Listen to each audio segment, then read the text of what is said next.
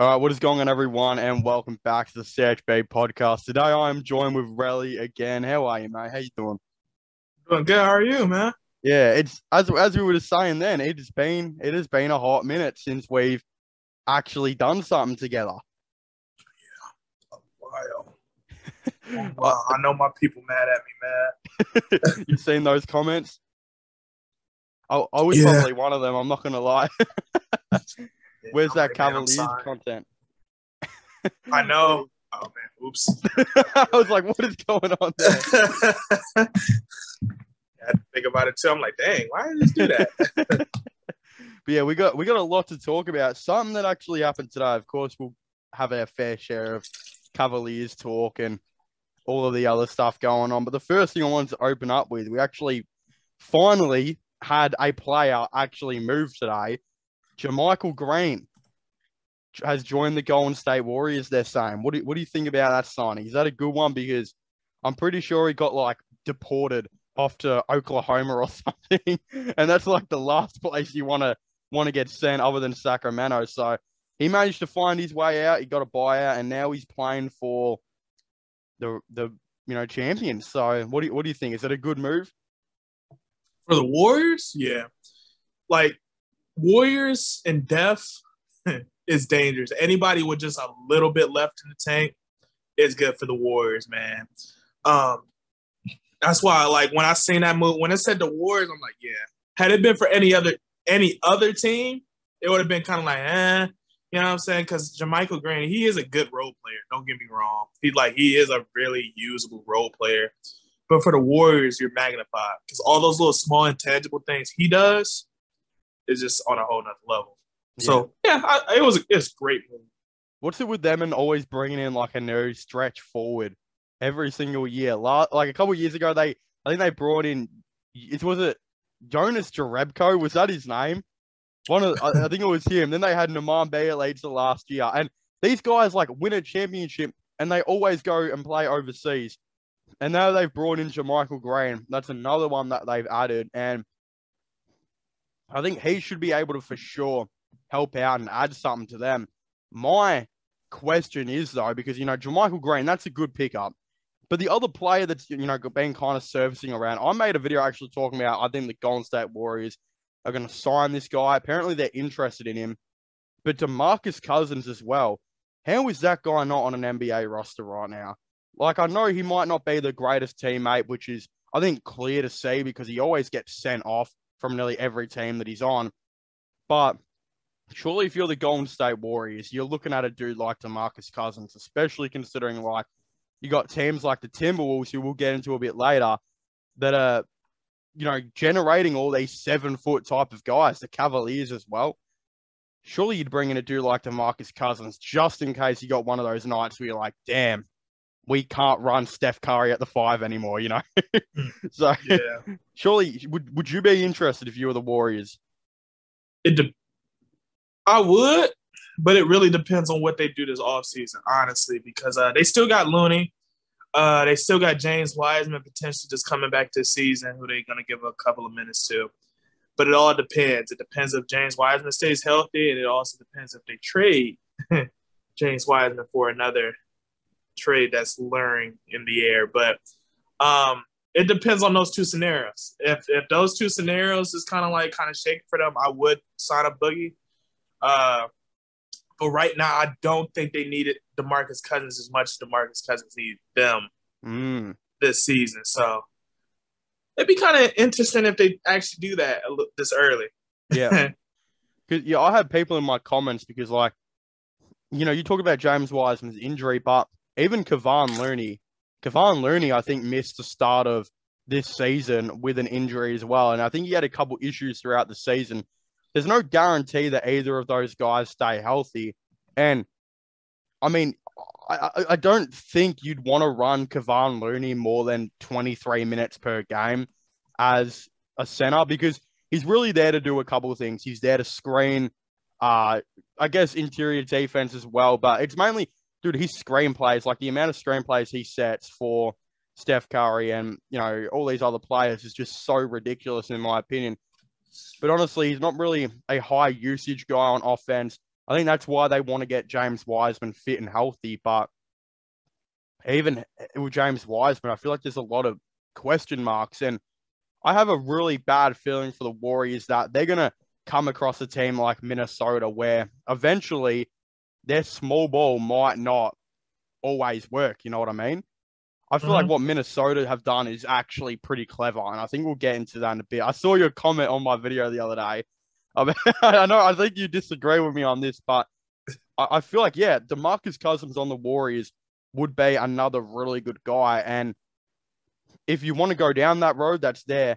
But even bringing in JaMychal Green helps out with the small ball lineup I think they've got. I could honestly see JaMychal Green maybe playing some minutes at the 5 next season. Of course, defensively, it probably won't work really at all.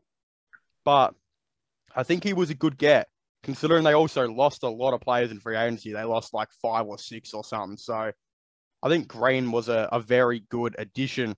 Do you see him maybe playing center minutes next year, or maybe a Jonathan Kuminga? Does he play center minutes next year? I think for the Warriors is going to play a lot of intriguing lineups, right? Like every year, they test somebody's ability to kind of stretch at that power forward. Sometimes Ziggy, sometimes it's, by at least at that 5 position. You know what I'm saying? So Golden State is not scared to pitch you at the 5 or 4. But where I stray a little bit from you. I do not think Golden State is necessarily going to have a problem with a team like Minnesota. The reason being is because, that big boy lineup can be a shocker. Like we are starting to see some teams kind of secretly build their version of a big boy. You got the Cavs, you got the Raptors, now Minnesota, yeah. But the one thing that kind of scares me about Minnesota right now with their big boy lineup is that if Golden State were to use their small ball lineup, the question is, will Minnesota defense be as consistent as Golden State offense will be with their small ball lineup? And I believe JaMychal Green, he doesn't have to average 20, but as long as he gets them like 6 to 10 and makes some defenders nervous, I think that's his job right there. As well as a Jonathan Kuminga if they put him there. Because honestly, I think Cat can actually run at some fours, but I just don't trust Rudy Gobert running out in the perimeter with some threatening power forwards and centers. Yeah. Right. And that's the question. Like if Rudy Gobert could take his defense to a whole nother level this season and he gets the confidence to actually guard those stretches of the 4 and the 5s, then I think you got a whole nother situation. But until then, I think he might be all right. You got to say might be okay. I pretty much agree with everything you said, but I've got a bit of a call here, all right? This might be a big call, but this is one I'm prepared to make. I think the Minnesota Timberwolves could almost get that first seed in the Western Conference next year. I think they could 100% compete for it.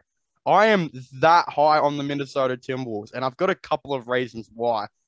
First of all, they were able to make was it 8th or 7th seed this year? Right? They were there, yeah? Now, since they, let's just say it's 7th, since they finished 7th, not only have they brought in the best interior defender in the league in, Rudy Gobert, but they've also moved Karl-Anthony Towns to the 4, which is going to make their defense 10 times bigger. Better rather, because for anyone who's watched Timberwolves games, they would know this guy does not try when it comes to interior defense. He literally will see D'Angelo Russell. He will probably tell D'Angelo Russell to go guard his man because he doesn't want to guard the center position. He will move over to the 4. He's a better perimeter defender than he is interior defender. Then you've also got Anthony Edwards, 6'7" shooting guard, who, he's at the 2 now. Like to have a dude that's 6'7" at the 2 that can defend at an elite level. Yeah, that is scary.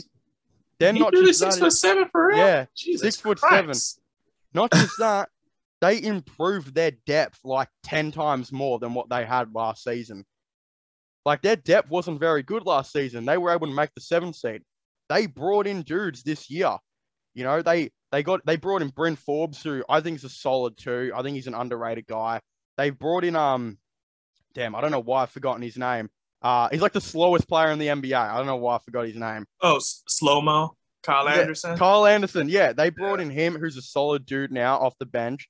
Jaden McDaniels finally gets to start. He's a 6'9" small forward that is getting better at three-point shooting every single season.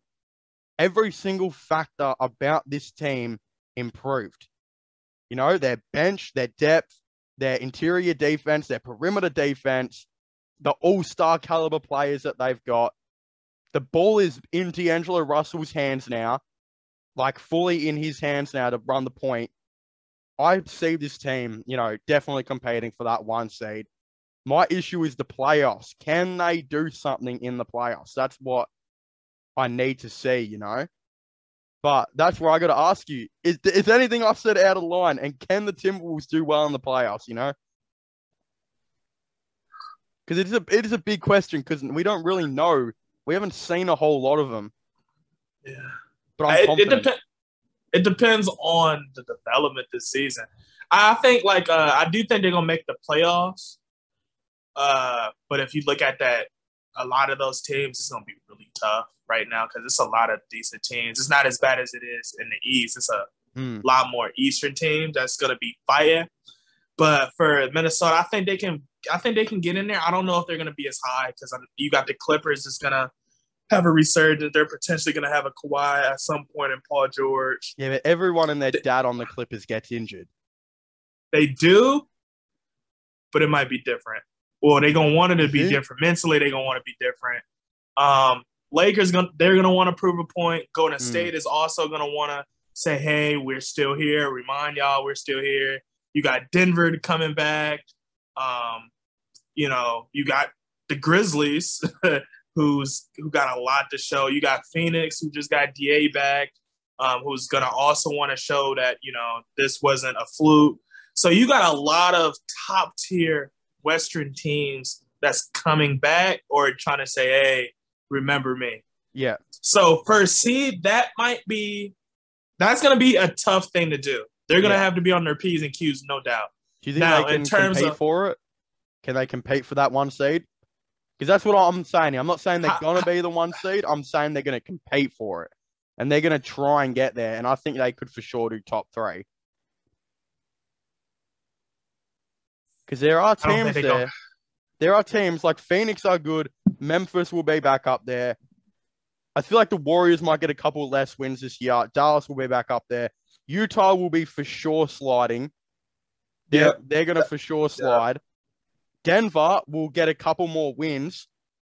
But honestly, Denver are bringing back, you know, Michael Porter Jr. is whatever. Then you've got Jamal Murray, who's going to come back and be healthy. They're gonna win some more games. But and you got the Pelicans too. Yeah, but that's if. There's a lot of ifs and buts with the Pelicans as well. You know, my thing is, though, have Minnesota improved more than what Denver and Dallas have?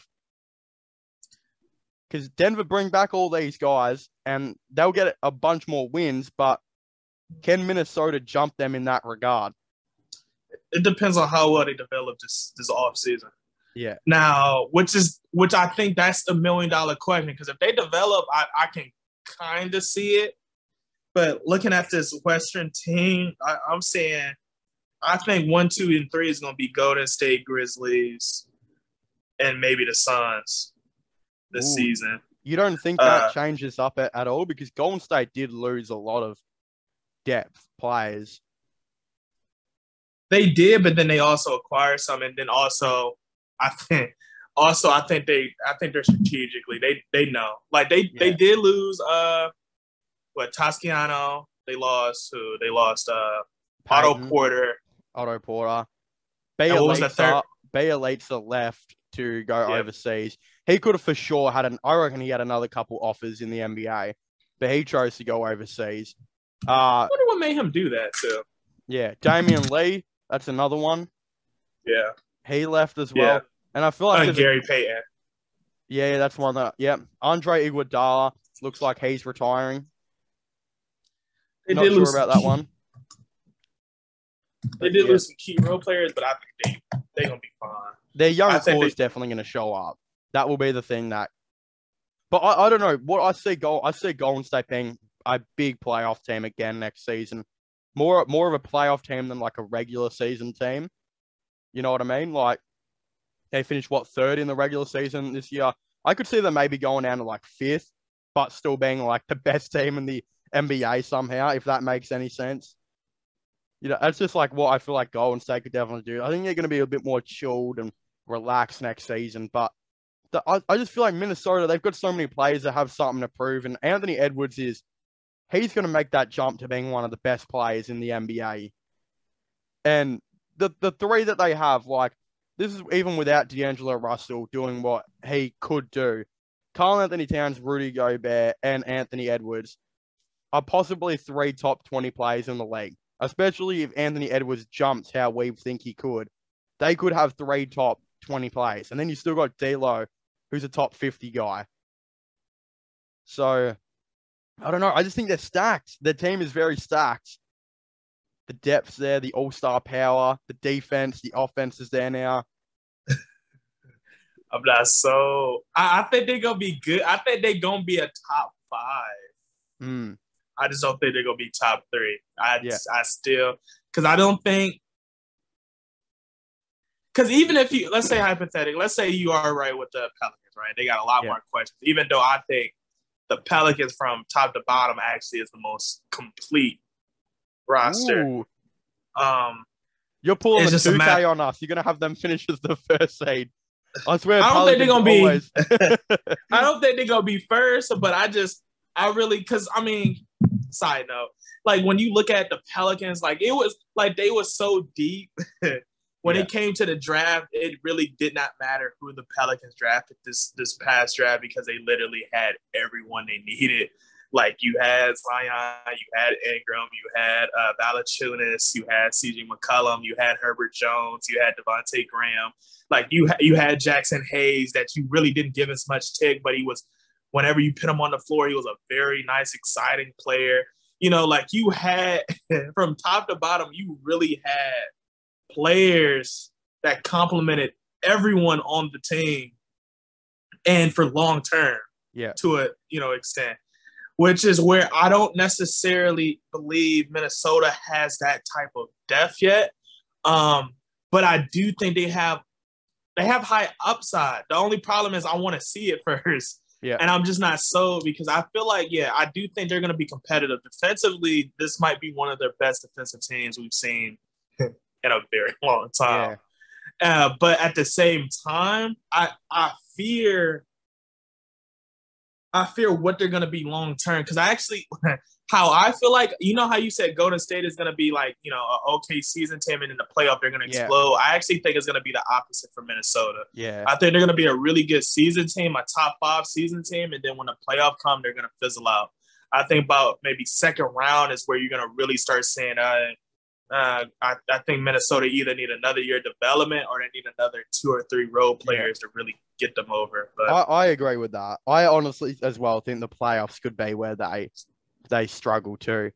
But like the Pelicans, they made every single Washington Wizard fan cry because they took Dyson Daniels, bro. That was not expected. They just took Dyson Daniels, a dude that's 6'7", can guard 1-3, can ball handle and play make, and has shown that his shooting is improving drastically as well. And he's already getting comparisons to like a better defensive, maybe less playmaking version of what Josh Giddey was last season, 6'7", 6'8" type of guard that can really move across the floor. And who did Washington end up with? Johnny Davis. I feel bad. Mm-hmm. That guy has a porn star name. I'm going to be completely honest. Johnny Davis is a porn star name. And I don't know about that pick. Now Bradley Beal is going to play the 1 next season. And that has trouble written all over it for the Washington Wizards. I bet you 10 right now before the season starts. If Bradley Beal runs the point guard, I promise you they're not making it in the playoffs at all. They're not making a play-in. They're not making it at all. That's not going to work. Wow. I can't believe how bad the Wizards, they had a very unfortunate draft. Like, they just got messed up, dude. Like, they could have had so many players and they ended up with Johnny Davis. I don't know. It's a tough pick. Very tough pick. Pelicans fans are just sitting there smiling at their keyboards or at their computer screen right now because Dyson Daniels will be a beast for them. Does he start, though? Does Dyson Daniels start? No. Yeah, because I think they'll run McCollum at the 1 and they'll run Herbert Jones at the 2, right? Yeah. And even if they don't, they probably going to have – I still don't think they're gonna start him that early. But, yeah, I do – and, yeah, actually, yeah, CJ probably is going to be at the 1 because really I think Graham might be on his way out. Yeah. That's probably the only position it's not locked in yet, but that point guard position. But yeah, I think CJ McCollum, Herbert Jones for that defense, and stretch. Or you might even be able to put Ingram there, and then Zion and et cetera, Valanciunas, and then whoever you want to place there. I feel like they got another power forward for some reason, or another big. They might. Well, when they got CJ, I think Devontae Graham ended up playing like 15 minutes a game or something really bad. And like, I definitely feel like he needs to be on the out at the moment. But I don't know. He could always be a nice spark dude off the bench if they really wanted to. And I don't even know what team Devontae Graham should necessarily go to. I actually don't know. That would be a really, really weird one. But, there's a couple of things too. I want to talk about Portland in a second because we had an interesting conversation. I feel like both of us ended up being wrong about Portland. For those of you who didn't see one of the podcasts we had a little bit ago, me and Relly I see your face. You're just like dead.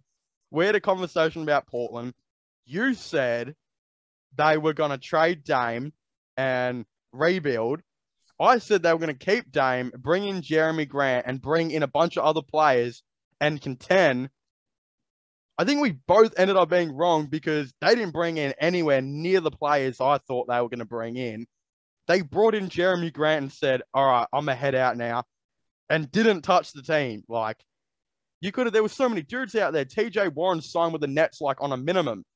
Couldn't you have offered that guy $6 million to come to your team or something and at least try something? Why? What is the issue with the Portland Trailblazers, Relly? Tell me right now. It's Portland.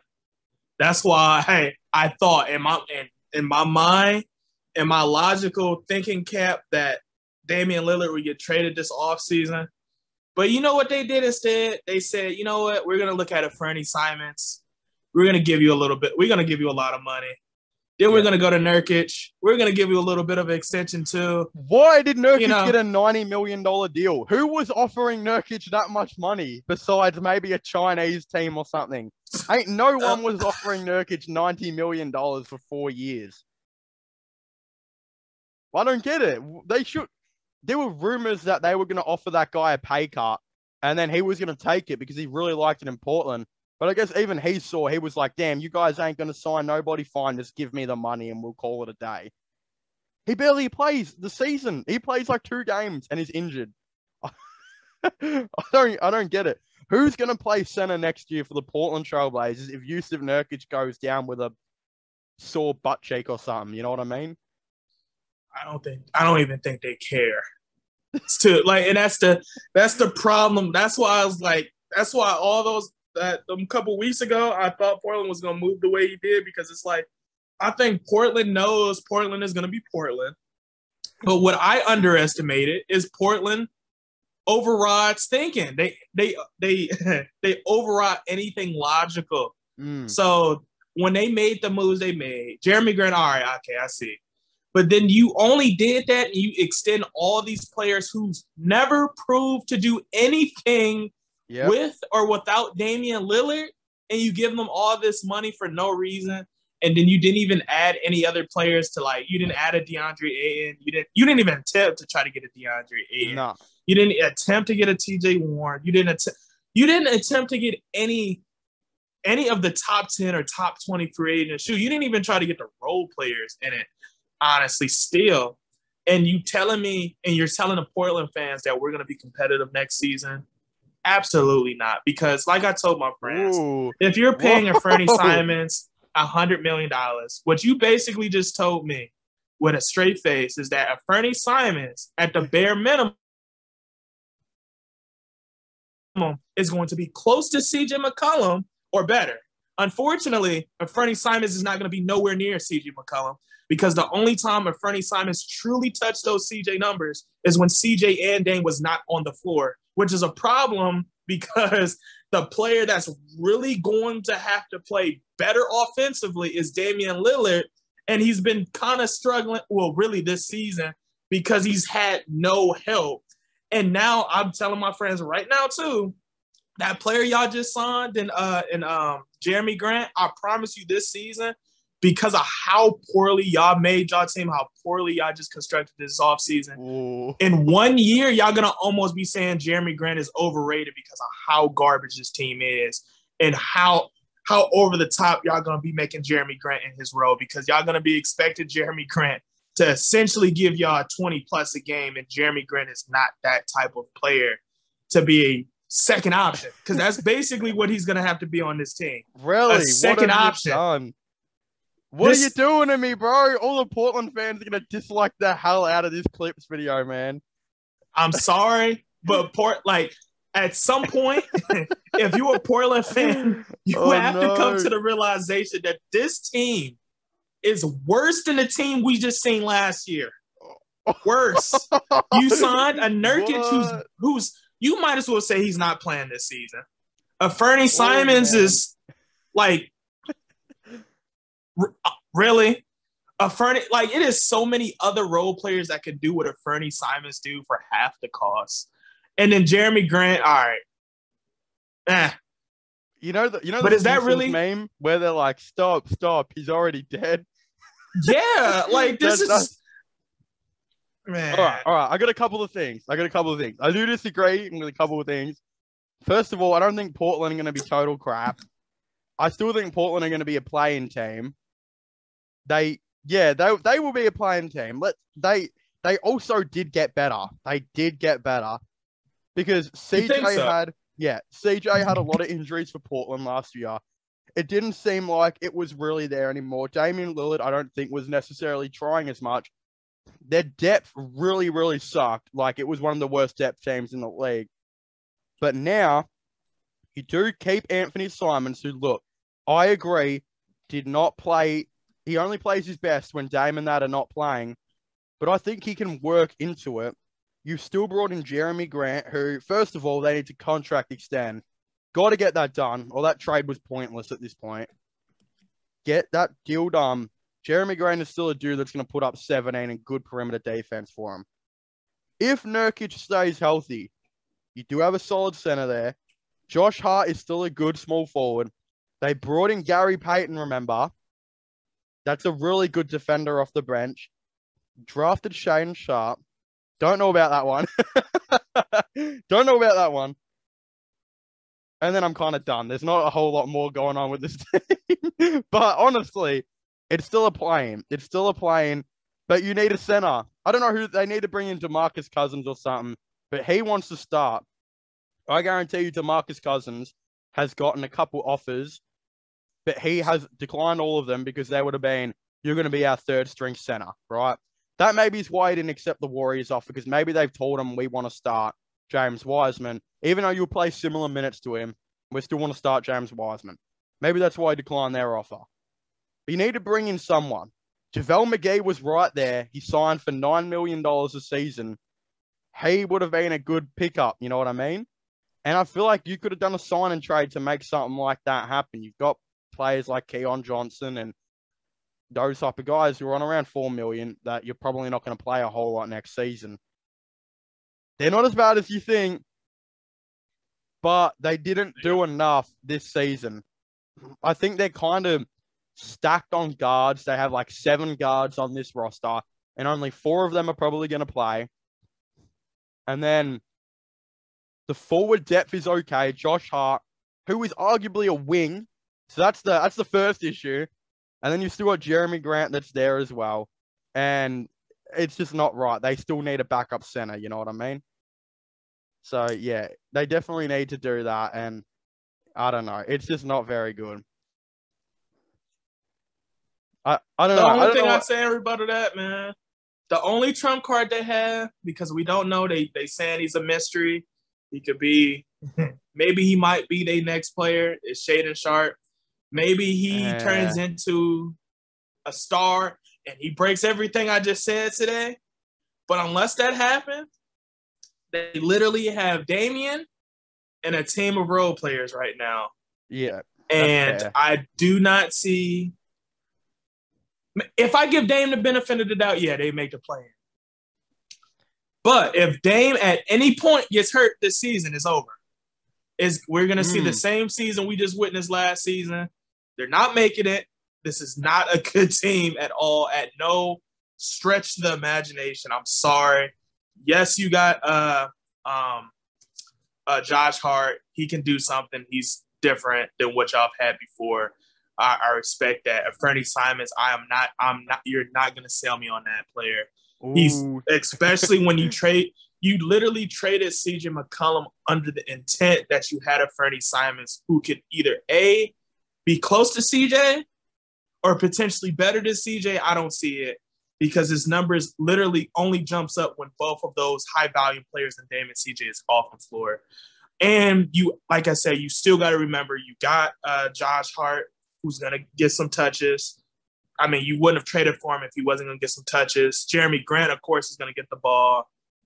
And Nurk is probably not going to be on the floor anyway. So I just don't see it unless Shaden Sharp develops a season or Josh Hart decides this season, because you're not going to sell me on Gary Payton either, because it's like on Golden State, even though he was a really great role player, he was like the seventh or eighth man on the rotation, which is, it's a good thing because the Warriors was deep.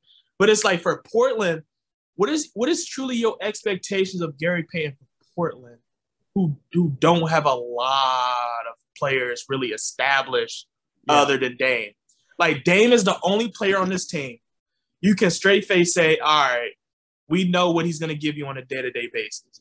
You can't truly say that with Jeremy Grant. You can't say that with Nurkic because he's not going to play. Like, he's just not going you're not wrong. He's not going to play.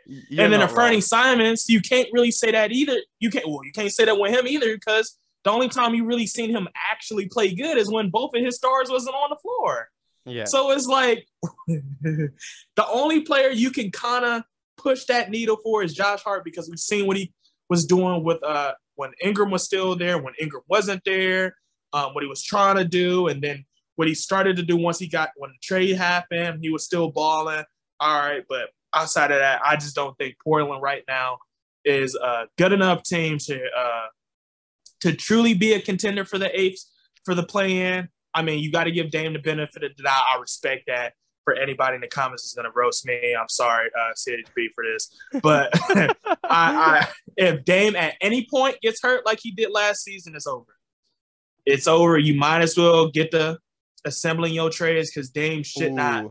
Y'all need to get everything y'all can. Rebuild this roster like y'all should have did this season, because y'all not going to keep this talent. And God, like you said, God forbid, if Jeremy Grant walks. I don't know if it's Dame that you have to worry about mainly, because if Dame gets injured, you've still got Simons who'll go off, right? You've got him. You've got all these players. They've got guard depth. They've got an extreme amount of guard depth. One might argue they could have a top 10. I don't know. I think that's pretty solidified. They've probably got a top 10 guard depth in the league, right? Like, you think about it, you got Gary Payton, Damian Lillard, Anthony Simons, old mate that they've just drafted. Young players like Keon Johnson, Josh Hart can still play the two. The guard depth is extremely good, but they've got the worst big man depth in the league. And I think you're more worrying about Yusuf Nurkic going down, because who's going to run their starting center? Me? Am I getting a call up? Because I'm pretty sure I could probably ball out more than Drew Eubanks, who was apparently still on the roster. Forgot about him. Yeah. I don't know who their backup center actually is supposed to be.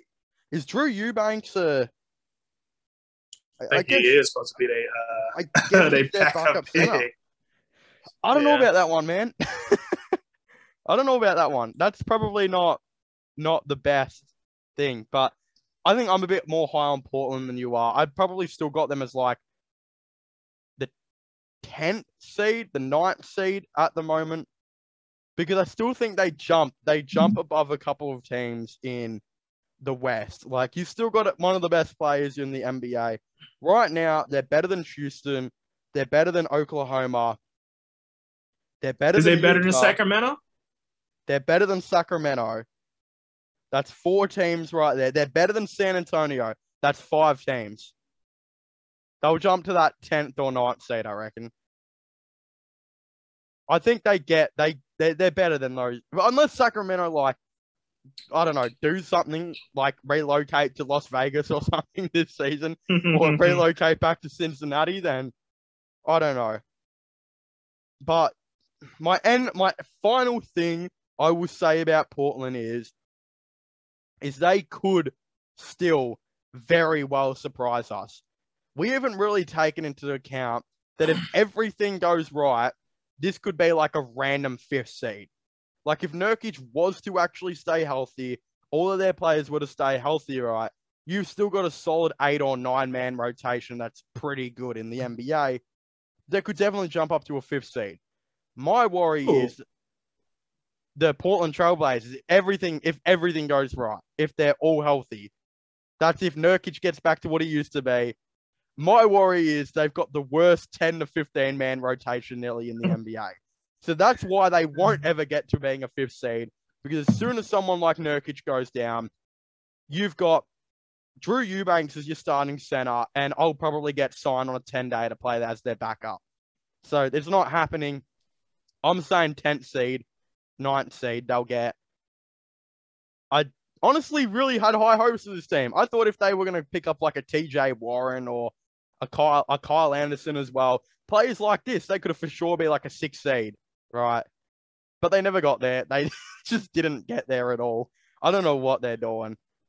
The moment I seen them have KD in the Portland jersey, I knew they was doomed. That's all I had to see. Dame was just trying for anything, man. He was really trying.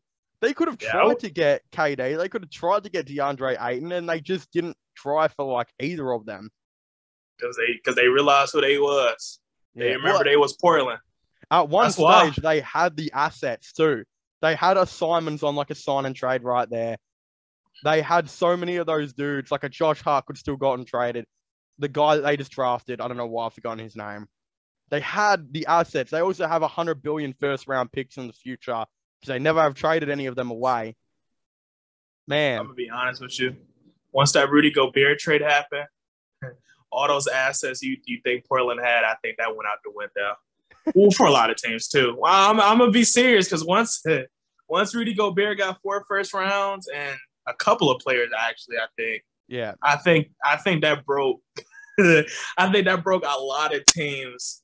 And I think somebody actually said that too, a couple of anonymous executives around the league. Yeah. Where they was like, yeah, I think the trade market is broken after that trade and the DeJounte Murray trade. What they really wanted to say that Rudy Gobert, because got now overpaid. Yeah. So KD, it might take 12 first-round picks at this point. Yeah. But yeah, when they got KD, like when they got Rudy Gobert, they also got like Jared Vanderbilt, Pat Bev, and all of these type of players. And people are saying Pat Bev is gonna be on the buyout market, right? If Utah really wanted, they could hold on to Pat Bev for a little while and could actually get something out of him, like even if they just sit him out, you know. But I guess I'll ask you this before I get into the Lakers and maybe even the Knicks. I really want to talk about the Lakers for a second. I want to ask you, where do you think Kevin Durant is going to get traded to? And what is Kevin Durant worth now in the NBA? Now that we know Rudy Gobert is worth everyone and their dad. On top of that, 8 first-round picks or some ridiculous thing. I think it was 4 or 5 first-round picks. But what do you actually think KD is worth now in the NBA? The worth is where we get a little tricky, right? Because like I said, I truly think Rudy Gobert broke it before, and then with the exec said, yeah, I think the market is atrocious now. I think if we're talking about picks, it's way beyond 4 picks. Like when you say 12, even though I know people exaggerate because it's like that's a lot. I almost think it comes close to that to truly because I mean you just seen last week they called Minnesota and asked for Karl Anthony Towns and Anthony Edwards and more first round picks attached to that confidently. So it's like if they think they're giving up, they by a default they would have to give up Ant, Cat, and let's say 6 first round picks. That's fair. Yep, that's what I heard too. That is a lot. You know, I know it's KD because I mean whoever gets them is probably going to be finals contenders or pretty close to it, or at least in a conversation of it if they don't make it. But I think KD's worth is literally like you don't really know. Like you just know it's high. It's higher at the bare minimum. You know it's higher than 4 first rounds, and you know it is in terms of players, it's higher than at least 4 players for KD. At least, so you can at least say like 4 players and 5 or 6 first round picks, and it's kind of asking, will a team be willing to do that? Because 2 of those 5 players or 4 players has to be either all-stars or really, really close to it. And for a team like that, it's like, why? Like they're trying to attach that with KD because you basically about to gut out your roster getting Kevin Durant. And it's like, is it really worth it at the end of the day? Mm-hmm. Especially if you're not a free agent attraction. So you're like, you're not really replacing that player that you traded for KD. So it's going to be a hard thing. Now, in terms of the second question you asked, like who is going to trade for him? Honestly, I don't know because I don't think KD's going to get traded this season. I think KD, and that's what also breaks it. KD is signed for 3 more years. Like after this season, 3 more years. Like he got a full contract. Isn't it only 1 more? Ooh, for KD? KD? Only 1, yeah. No, he extended last season. Did he? Yeah, he extended last season. Because I know Kyrie's only got 1 more. Yeah. And then he thought Kyrie was going to end up getting extended last season, but they didn't do it. And he was supposed to get extended this season, which KD was already extended for the 4 years. Yeah. Which is why KD's situation gets tricky because Brooklyn doesn't have to trade him this season. Shoot, they don't have to trade KD next season. It's just a matter of a lot of people hoping that they would trade KD to try to get them to bully them into a deal. Yeah. But Brooklyn, for the first time ever, you have a top 2 talent who really has no choice in where he can go right now because he signs. Like, which is why when you talk about how many picks they can get full return for KD. This is why Brooklyn is looking for full return for KD because, I mean, he's not a 1-year rental. Even if KD decides he's going to make a list, it doesn't really matter because he's not a 1-year rental. So whatever team he gets traded to, he has to play for him. And when it gets to that CBA, a lot of these team owners is about to make sure these players don't have as much power as they had these past couple of seasons. So the dominoes is not in KD's favor right now. So the team he's going to go on, I'm not sure. I don't think it's going to be Phoenix. I don't think it's going to be Miami. Yeah, I think it's going to be like a dark horse, small market team who just have a lot of picks. My favorite, though, if it's not a small market team, I do think Golden State. That's what I mentioned earlier. Yeah. Realistically, have the most assets in the whole league to get KD.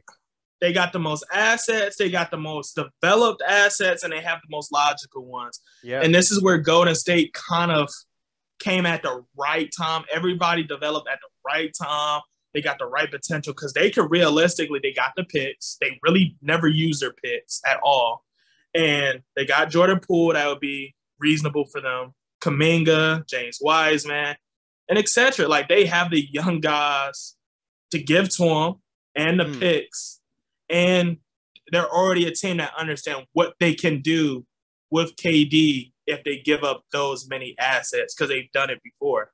So I think Golden State, the number one option would be Golden State, but number two would be like those small market teams who you would have never seen coming. Do you know that Jordan Poole has still not been extended, by the way? Yes. Are you aware of that? Which is very interesting that I feel like no one is talking about. Why is no one talking about that? You know, honestly, it's crazy you say that because like a week ago, I was talking to my friend. I'm like, damn, I wonder, didn't Jordan Poole get $100 million or something? You know, all that stuff. He was like, $100 million? When you do that? I'm like, he didn't get extended? He was like, no.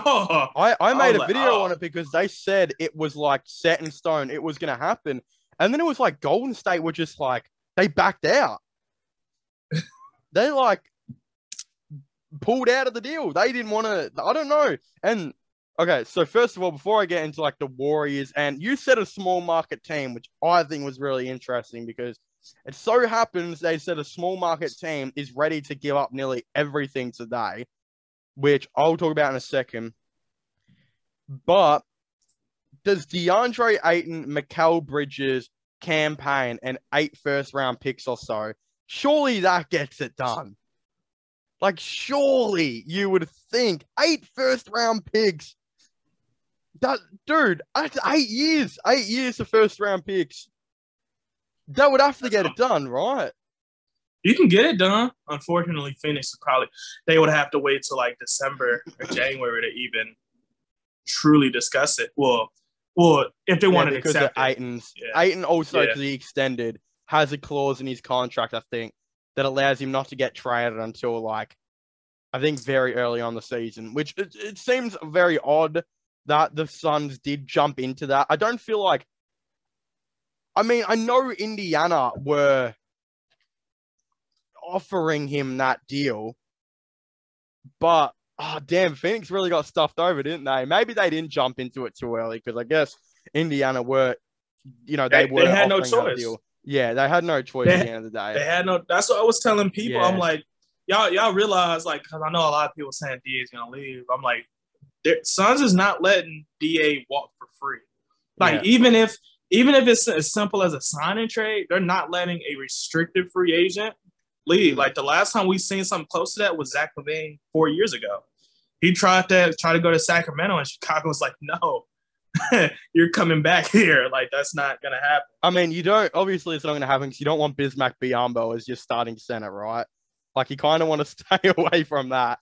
I wonder what Indiana were trying to do there. Like, because they still had Miles Turner and all these other players contracted, like Goga Batadze, all these other big men, Jalen Smith, I think they brought in as well. So many of these guys, and they just like randomly threw DeAndre Ayton a mega 4-year, $100 billion deal. I don't know what, that was kind of out of pocket, but the team that they said were interested. Now, I can't remember who reported on this. I'm not even going to check because, like, I don't think this is going to happen anyway. But they said the Washington Wizards were the small market team that had inquired about Kevin Durant the most recently. And it got me thinking, Rui Hachimura, Denny Avdia, Corey Kispert, a couple other players maybe, 8 first-round picks or something. You'd think Brooklyn would look at that. But then, like, if you're the Wizards, though, oh, man, I don't know. Kristaps, Kuzma, Bradley Beal. Oh, you'd have to throw in Johnny Davis as well into that deal. You got like you could have Kuzma, Bradley Beal, and Kristaps and KD, and like no one else. It'd be a weird team. Yeah, you would literally have to give up the entire roster because honestly, and even then, I still don't even think Brooklyn would say yeah to that. Yeah, like especially if they just asked for Anthony Edwards and Cat, and then they just told Phoenix, if you want KD, you want Devin Booker. Like, like, do you understand the mindset of Brooklyn right now? Like, that means if Kuzma was a lot more, like if Kuzma, that means Kuzma would have to be averaging like, let's say like 20 plus, and Denny would have to be averaging 20 plus, and then they'd probably be like, all right, we want him. Yeah, and then we want him. Just to think about, you know how crazy that is.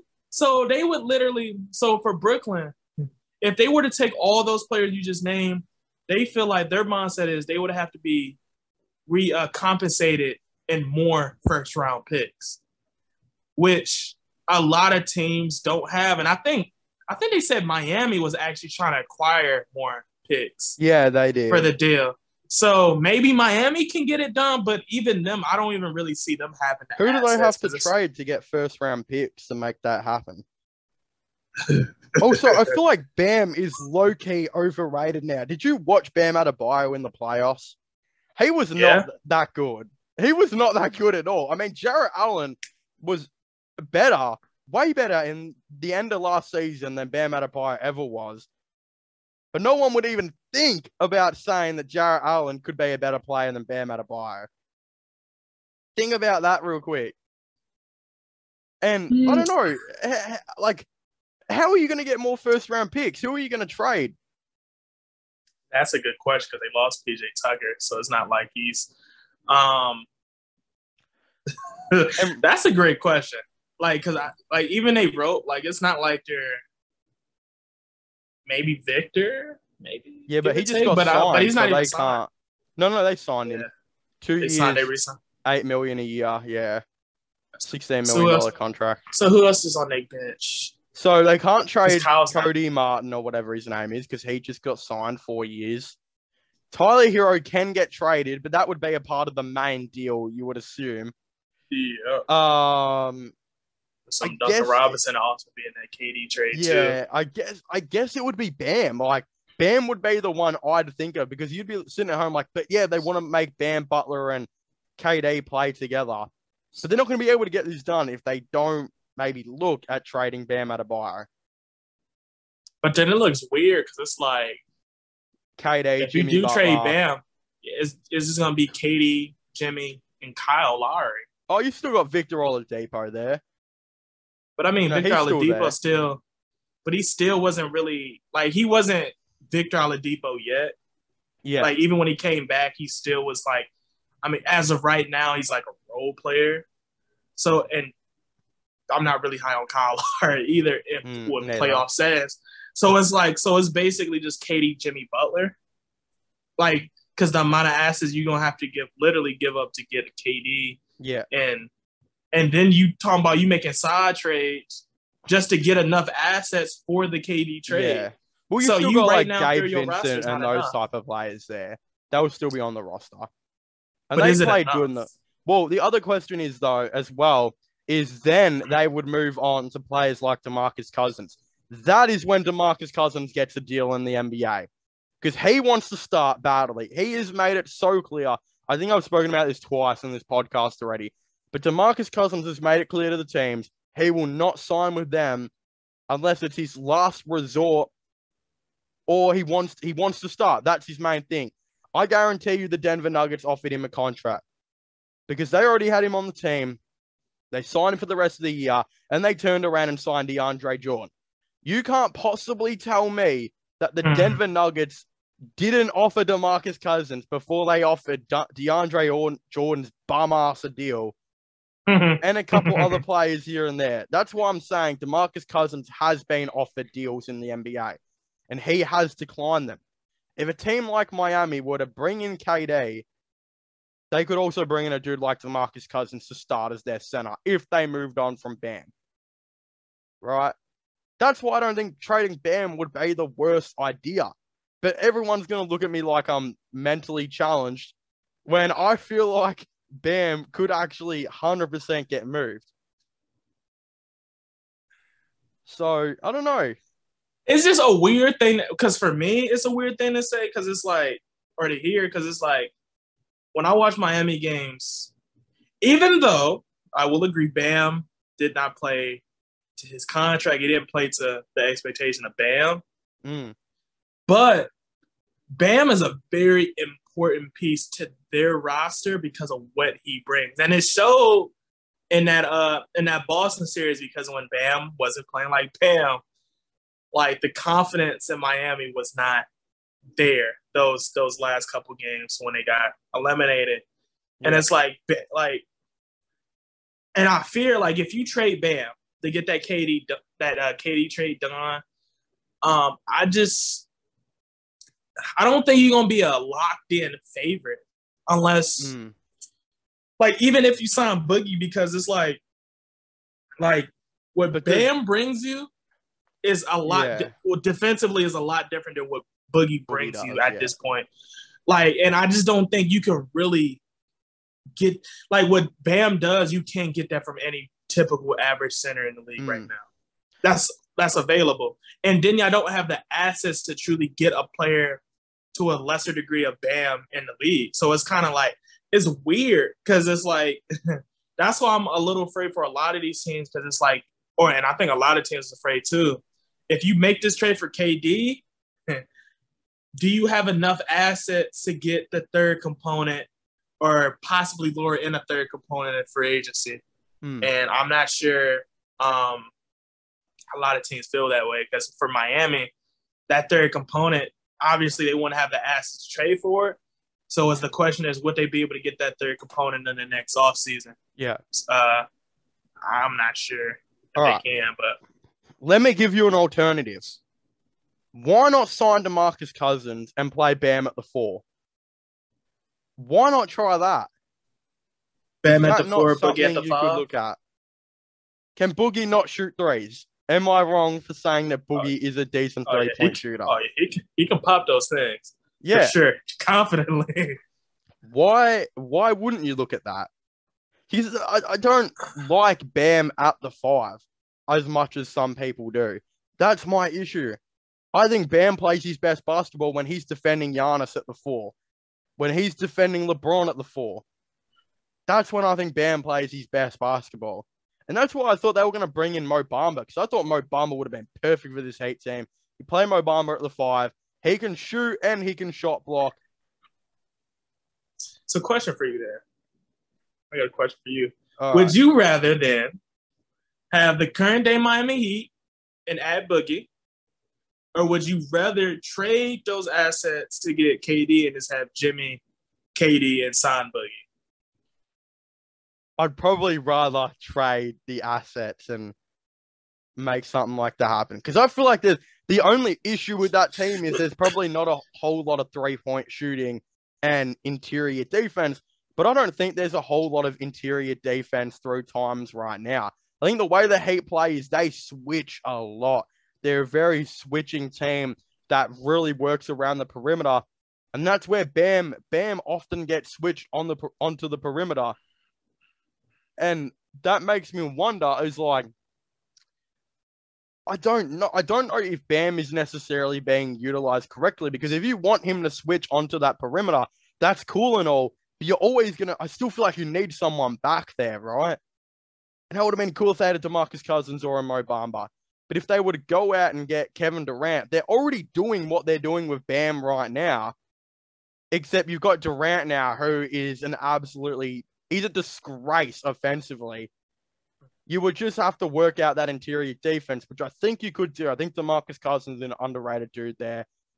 You could still, again, try and bring in some shooters here and there, but they've still got guys like Gabe Vincent and that will still be on the team. Max Strus and those type of guys. It'd still work, but I don't know. But this is the part of the podcast where I'm going to get hate, because I think it seems childish and outrageous for someone to consider trading Bam. But I honestly think it could for sure be done. And it will be discussed in Miami whether people will like it or not. Especially if they want to get Kevin Durant, you know what I mean?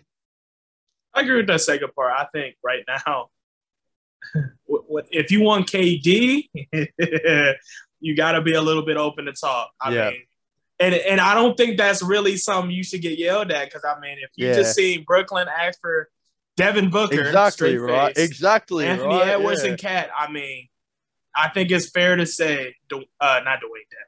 It's fair to say Bam Bam would be available.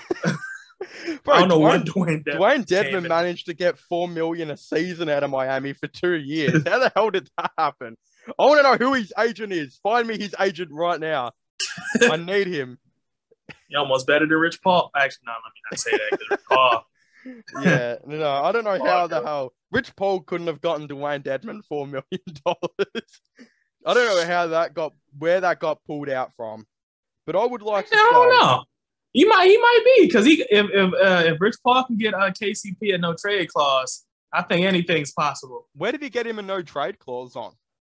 When the Lakers. What happened there? Oh, somehow he got him like a 2 2-year 30 or 2-year 20, and it was a no trade clause. That's why when they tried to, I think it was a trade in particular they was trying to get, and they couldn't even move him because he had to opt into the no trade clause. Oh well, that was lucky that the Lakers, Rich Paul actually helped the Lakers out there because KCP was low key one of their best players in their finals. So that was lucky that actually worked out. But I want to talk about the Lakers right now because everyone's freaking out. Because let's be honest here, the Lakers roster is cheeks. It is terrible. They did not get that much better, if they even got better. I don't care what anyone wants to say to me. Lonnie Walker is not that good. I don't know how he got $7 million. Who was offering Lonnie Walker $7 million? Answer me that question. But I want to say, if you're a Lakers fan, don't panic because I think there is a lot of stuff cooking up right now. Secretly, there is something going on behind the scenes because not only have they been talking about a Kyrie Irving for Russell Westbrook trade, but there's been other stuff too.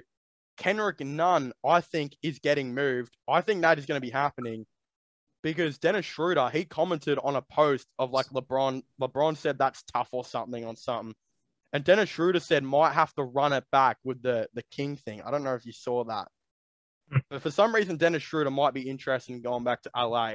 But if I could get Dennis Schroeder on the minimum, there is no point of Kendrick Nunn on $5 million, right? And the the way I look at it is, if you were able to bring in Kyrie and Seth Curry for Westbrook and 2 to 3 first-round picks, right? And then you move on from Kendrick Nunn, THT, a protected first, and bring in like an Eric Gordon. You sign Dennis Schroeder in free agency. Those are 3 huge ins.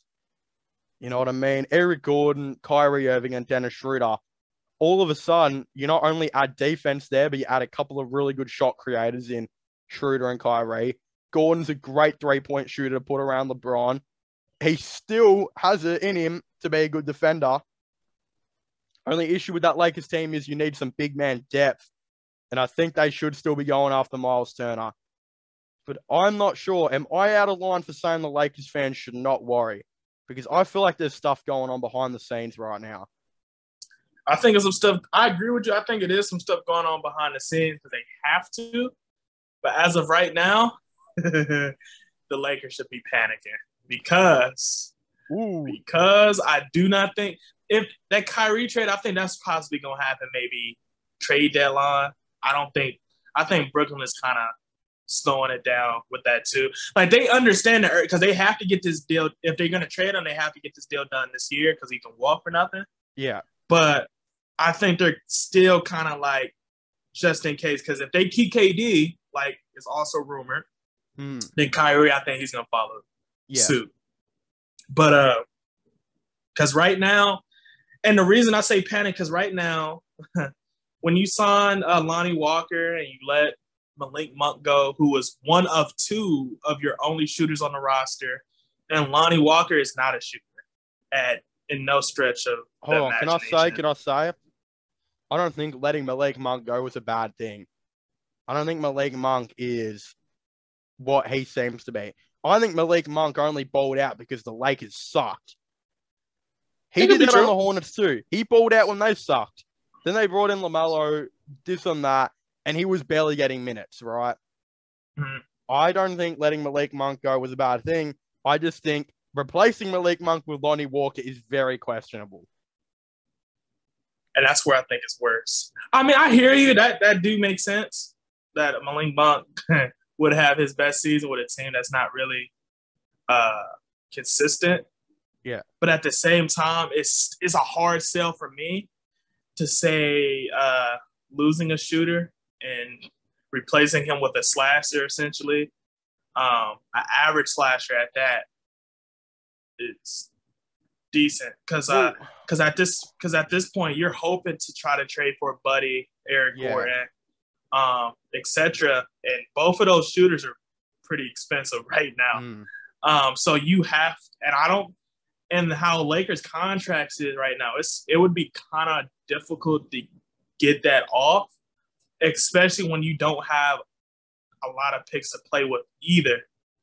So I don't think the Lakers really have a lot of room for error right now. They don't have a lot of players to truly move unless it's a free agent, especially if all of those pieces is going to be for a Kyrie trade. Yeah. So, well, what does Lonnie Walker bring to the Lakers? Like, what does Lonnie Walker actually add to that team? Because that's what I struggle to think. Is Lonnie Walker a good enough defender to have a defensive impact? Is he a good enough shot creator / slasher to add a whole lot there? What do you if you're the Lakers though, what are you banking on Lonnie Walker actually doing for this team? That's what I don't understand. You think that's what they got him in for? Yeah. Because all those things you just named, was he really that good defensively to make you better defensively? That's what I don't know. Was he really that good of a slasher to like? I don't really think so because both of those things. I mean, I guess you can say they needed more consistency defensively, but did they truly need those from they really need those, or was those like intangibles they needed from a player? Yeah, because they really needed what they clearly needed was a player that gave them offense consistently. Consistent offense. Lonnie Walker has never been that in San Antonio. Ever. No. So you signing him, all right, so if we scratching the offense, you basically saying, all right, Lonnie Walker is decent playmaker, decent defender. Does that make the Lakers better? Yeah, it doesn't. I don't know if it does a whole lot. So I think that right there kind of answers that question. I don't think Lonnie Walker makes them better. Honestly, I don't really think any of those boxes you would have, Lonnie Walker even fits for the Lakers currently. I don't think Lonnie Walker is a Los Angeles Laker player. Because even hypothetically, let's say the Lakers don't make a trade for Kyrie, they don't make a trade for Eric Gordon, they don't make a trade for Buddy Hield. Do you see this roster being competitive with Lonnie Walker being someone that's part of it? I mean, yeah, I guess you could say that technically because they got Bron, Russ, and AD. I mean, but I think they're gonna still experience the exact same problem they faced last season. They're gonna have terrible spacing. They're gonna have they're gonna be worse shooting because they lost a shooter. And now if Carmelo Anthony resigned, which I'm not sure if he resigned or not. He hasn't. I don't know if they're gonna be worse shooting though. I think they'll be better shooting because they still players like Kendrick Nunn and that still came in. Like you did bring in a Kendrick Nunn, and I think they're still going to be adding a shooter or two. I don't think the Lakers are done in free agency just yet. They can be. They can be. They sure can be. But the issue is as well is they have 14 players on this roster. The last time I counted. But a lot of those guys are movable. I don't know why they kept Wenyen Gabriel. Like, I feel like I don't know if his money's guaranteed. You would hope not, because he should be getting waived right now. Those type of guys, they've got about 3 of them, should all be getting waived, right? Austin Reeves, I think, is going to take a bit of a jump next season. I think he could be a solid dude. 24 years of age, good 3-point shot on him. The issue I see with the Lakers, though, is, and I don't think they should be panicking because I still think they're going to be getting Kyrie. I think they are getting Kyrie. I think they'll get Seth Curry, someone like that. My issue is, though, is a player like Eric Gordon, I don't think they're going to be able to get because I think there are teams out there that have better offers. I think the Sixers could come out and give them Matisse Thybulle, another player, and a protected first-round pick. And I'm not sure if you can do this in the NBA because I don't know how salaries would match there. Yeah, I definitely don't think this is allowed in the NBA. But if It would be cool if the Rockets could just say, all right, we'll pay half his contract. You can have the other half. You know what I mean? I don't think you can do that at all. They should probably implement something like that. But if they manage to get salaries right and they move Matisse Thybulle and stuff like that, Matisse Thybulle is an elite defender who they're not giving the right opportunity to. I think he would do so well in Houston. Then Eric Gordon goes to the Sixers and he would play an even better role than what he might even play on the Lakers. And you might miss out on that opportunity. But again, as I said, I feel like a broken record. Why has no one offered DeMarcus Cousins a starting spot? Here is another team that could offer DeMarcus Cousins a starting position. You start DeMarcus Cousins at that center and you move AD to the power forward. That offense is still really good. You bring in another center that can shoot, right? Anthony Davis as well, his floor spacing, he didn't seem to be able to, do what he wanted to do offensively at that center position this year in the limited time that he played. I think your defense improves from that, moving 8A to the 4. Your offense could still do something there. If you didn't want to look at DeMarcus Cousins, there's still Miles Turner. I feel like there is so many of these players available. I am right with you, though. I don't know why they haven't made a move yet. What do you think is stopping them from making a move? Because I feel like they have the assets to get an Eric Gordon, a Miles Turner, sign a player like a DeMarcus Cousins, etc., etc. Why has something not happened? Because I think they want Kyrie. They want Kyrie, and for them to get Kyrie, they really can't do anything. Because if they make that, like if they make any other move before the Kyrie, either assuming it's gonna be a Kyrie trade. They're gonna either be a couple pieces short, or they're just not gonna have the contracts to match. Because Aaron Gordon is getting some money now. That was the problem a little bit. That was the problem. Well, shoot, this offseason and even last season, where because teams was like, for the assets you want back in return for Eric Gordon, we can't do that. This is why Buddy Hield also wasn't moved as free, because we thought, because it was like, for the price he has on him, that's a little too much for the assets you want in return, right? And that's why I think that Sixers trade, I think that's a lot more realistic. One, because Derek Moore is trying to get the Houston band back together with Joel Embiid. But I think to answer that question, I think the Lakers right now, they have to be very strategic because they have no picks to play with. They have. Well, you think the Lakers have no picks to play with? Is that what you said? You said the Lakers. Yeah, the Lakers don't have. They don't really have like. Why do they not have any? Because someone's already said they only got like 1 or 2 first round picks they can actually trade. I think they own all their picks still. I think that Anthony Davis trade is kind of done now. Sure? If it's not done, the only pick they would own is 2026. I know they guarantee have a 2025 and a 2027 first round pick. Because they said they only got like 1 or 2 picks they can actually legitimately trade. There were multiple mock trades for Kyrie where they were offering 2025 and 2027. I'm pretty sure I'm right on that. And was that the only 2 though? Because they said it's only 2 first round picks they can actually move. You would assume they'd have their 2028. Why would they have gotten rid of a 2028 first round pick for Anthony Davis in 2020? That's a very far gap. I could see 2026 maybe, but even 2024 would they not maybe own that pick as well? Because for AD, they would have given up the 2019 pick, right? I think they still had 2020. 2021, I think, maybe, in 2022. There's like 4 first-round picks right there. You'd think they'd still have a lot of first-round picks in the future.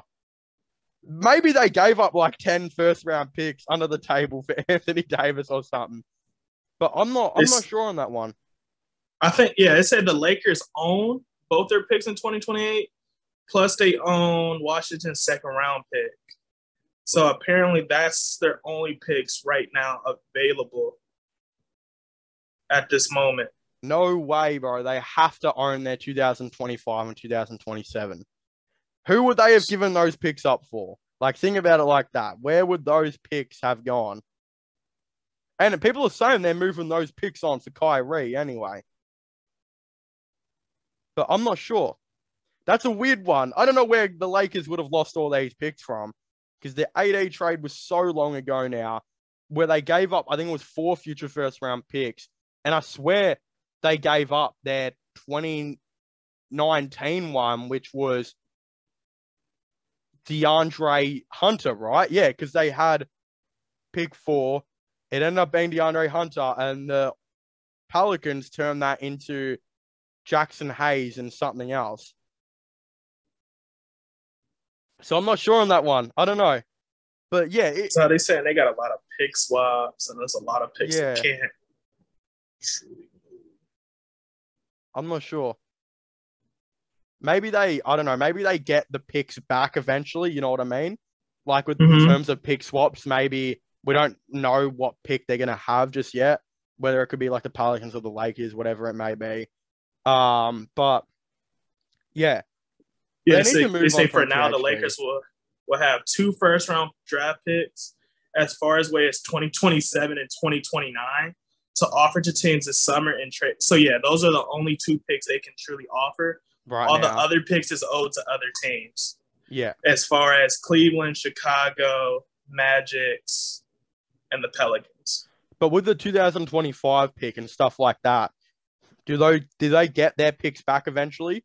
Do they get them back, or do they get the Pelicans pick maybe on a pick swap? It said the 2025 NBA draft first-round pick potentially owed to the Pelicans. Second-round pick is owed as well. Again, the Pelicans will own one of the Lakers' 2024 or 2025 first-round picks, but only one of them.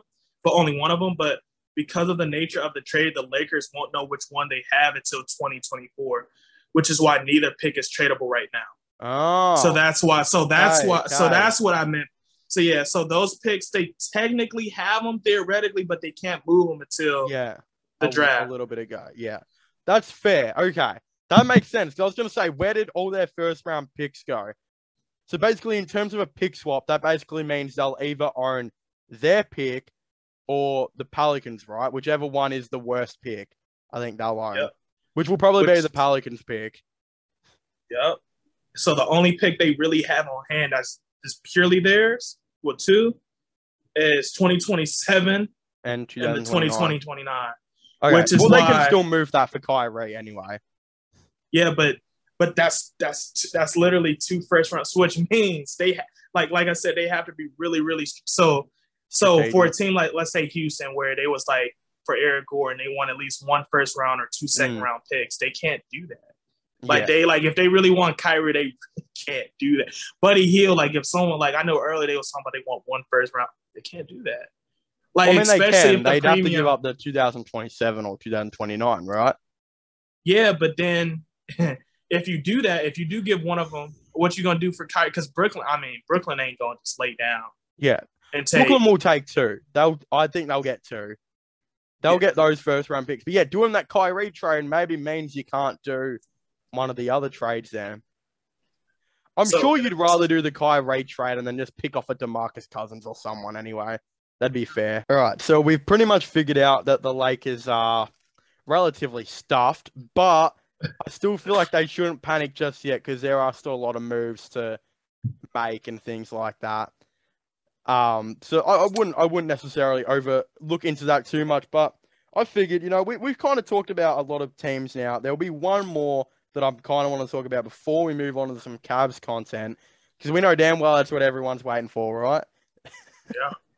I'm wondering, let's just say the New York Knicks, right? Because we know they're getting Donovan Mitchell. It's a matter of when. I'd like to talk about the Knicks and Donovan Mitchell as well as the Utah Jazz buyout market. But we know they're getting Donovan Mitchell. It's a matter of when. Let's say it does happen. They lose Fournier, McBride, someone else, whoever it may be, 4 future first round picks, right? 5 or 6 maybe. Are the Knicks a top 4 team in the East if they make this happen? No. Because they would have Jalen Brunson, Donovan Mitchell, RJ Barrett, Julius Randle, and Mitchell Robinson. That's a really good starting 5. Then you got good bench players, Derrick Rose, Emmanuel Quickly, Isaiah Hartenstein, Obi Toppin. Is that not a top 5 team, top 4 team? No. No. No. I got a Knicks fan who disagree. He reckons they're the third best team in the East if this happens. In the East? Yeah. So who would be better than that Knicks team? So we'll look at it. The Celtics. The Bucks would be better. Right? I'm not going to say the Heat because I don't think the Heat have improved enough to scare anyone in the NBA right now. So I'll say the Bucks, the Celtics, the Nets if they keep it all together, and the 76ers. But then I've got the Knicks over the Bulls, the Cavaliers, and the Raptors if they're able to get all that stuff done, right? Because, I don't know, that's a good team.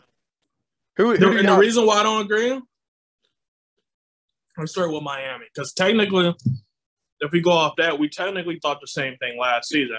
People said they wasn't scary, they was a fluke, all that stuff. And truth be told, we realized that team defense has overwhelmed a lot of these teams, and I think Knicks would be overwhelmed because their offense is not that Don, but how much faith do you have in RJ Barrett and Julius Randle? I like RJ Barrett, but how much faith do you truly have in those? And I mean, also Jalen Brunson, but let's be real here. If you put Jalen Brunson and Donovan Mitchell on the floor at the same time with a team like Miami, who is a team defensive team, we seen what they did to Atlanta, who tried something like that.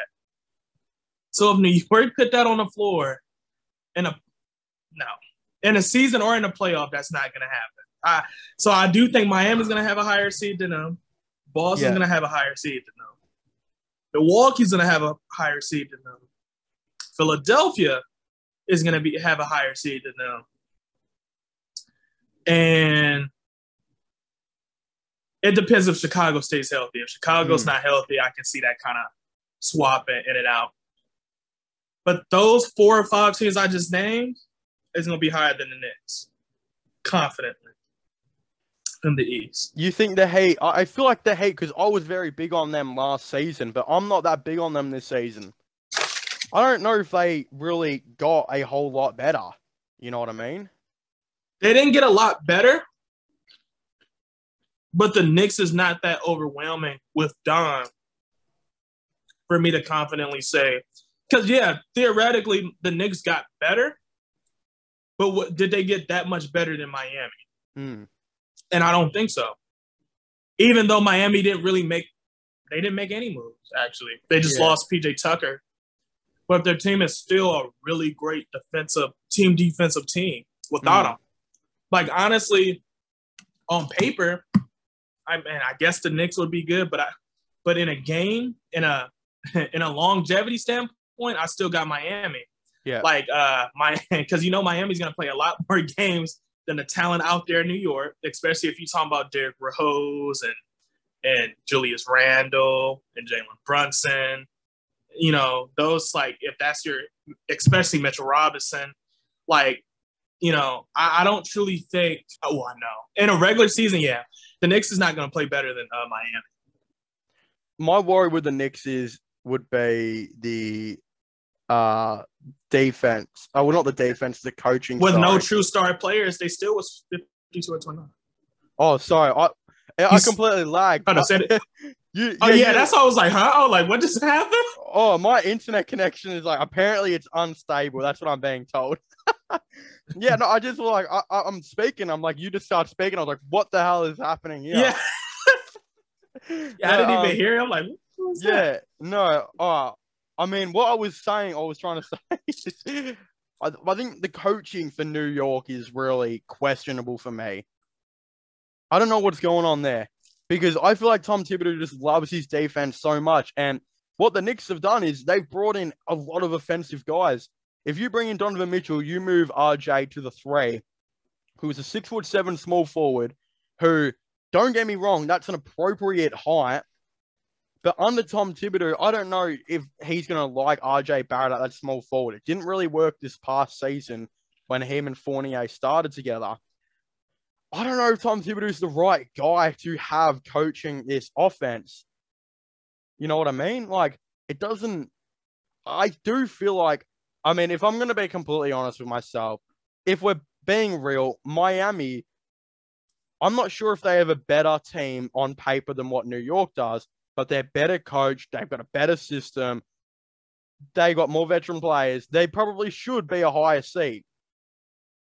But New York could have a better team on paper. They've got a very incredible 10-man rotation where you have some insane offensive guys. You've got, again, the second option that Dallas just had when they made it to... Did Dallas make the conference finals? They did, didn't they?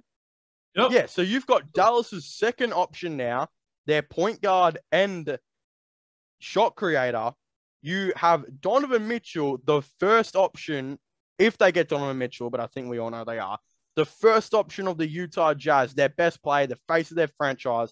Then you still got RJ Barrett, your number one guy, the supposed face of your franchise, and then Julius Randle, who was literally an all-star a season ago.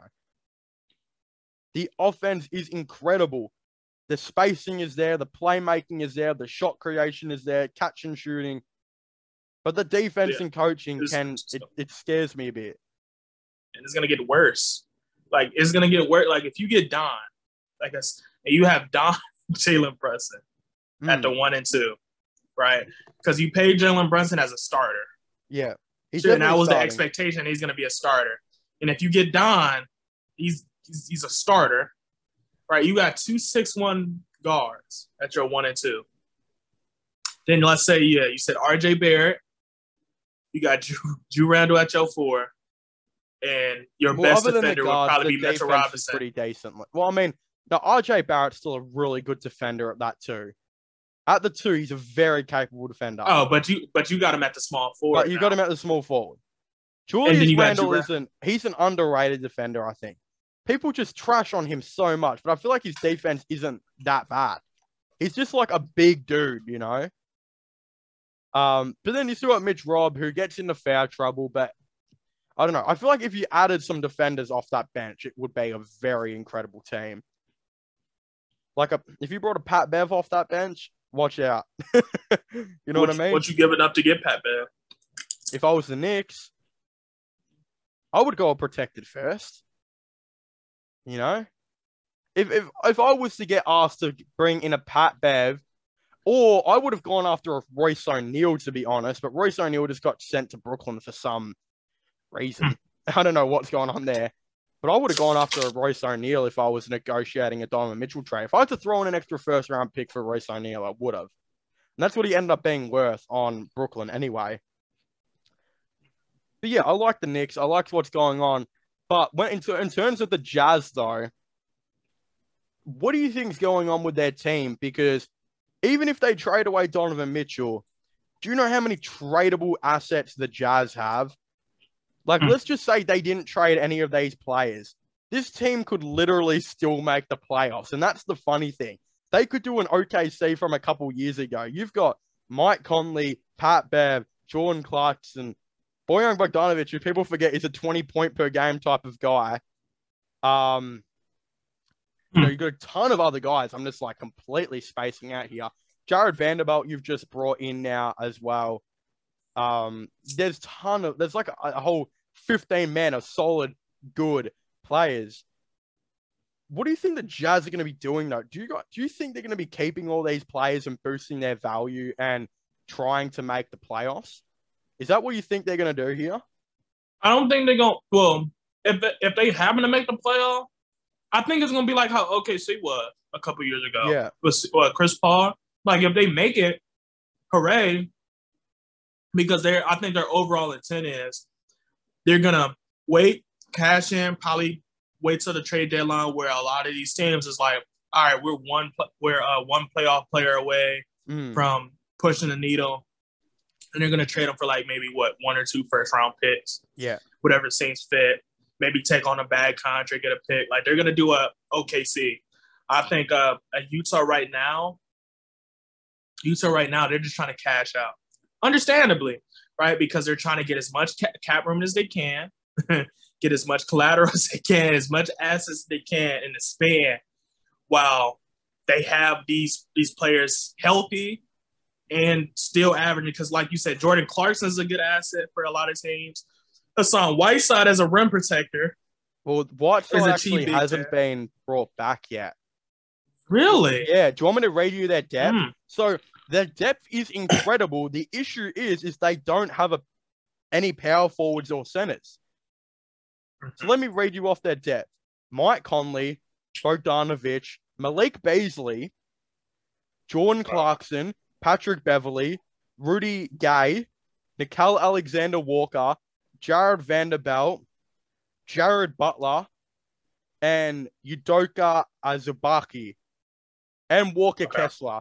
So they have a very solid 11-man rotation, right? They're probably not going to make the play-in just because they don't have any big man, right? But if they moved on from like a Clarkson and this and that and went to the Lakers and brought in a player or two from over there, you could do something. Or there could be another team like out there that is trying to bring in some interesting depth players, and you could realistically draw in a center back to improve your depth with those. They could very well still sign like a Dwight Howard, you know, someone like that, a starting center who's available out there right now to improve this team. And yeah, I think if they brought in a center or two, because you still got power forwards there, you got Rudy Gay, Jared Vanderbilt, you could still, you know, do something really, really interesting. Unless you just decide to go small ball, play Vanderbilt at the 5, play Bogdanovic at the 4. You could do something like that, right? You could start Conley and Beverly together. Have a Malik Beasley at that 3 maybe. Bring a Clarkson off the bench. They have a lot of room to do.